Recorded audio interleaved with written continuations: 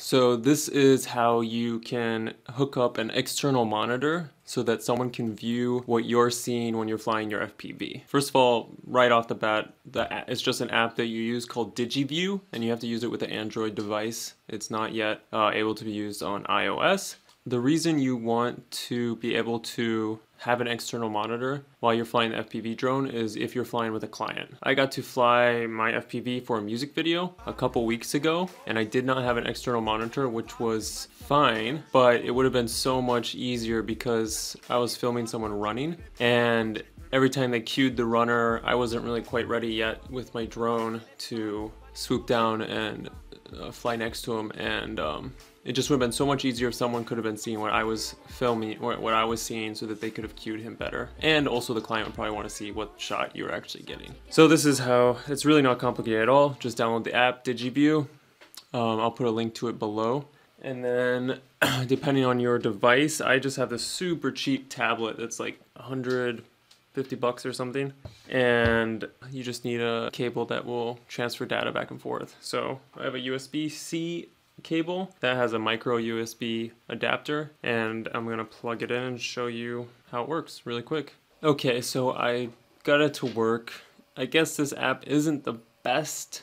It's a little janky. Maybe it's because I'm using a USB-C to USB to micro USB, and so I was trying a bunch of different things. I switched out my drone as well to the ProTech 25. But here you can see it is a monitor, but it is pretty laggy even for a cable. So that's pretty interesting. Yeah, so I don't know if this is worth it, but I guess if you have nothing else and you want something free and you have an Android device, this would work.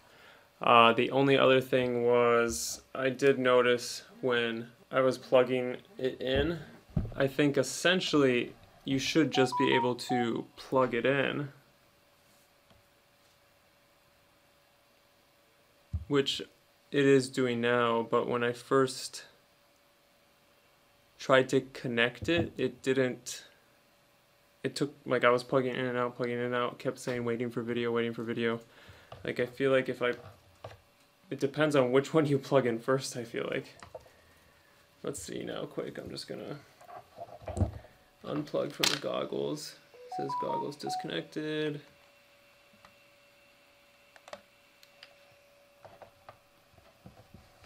So I already had it plugged into the tablet now, and then I plugged it into the goggles, and I think it's gonna be stuck on saying waiting for video. That's what was happening earlier. So it does depend on which one you plug in first. And again, this could be because I'm using a micro USB instead of just USB-C to USB-C. But now I'm gonna unplug this and plug it back in, and now it's working. So I don't know.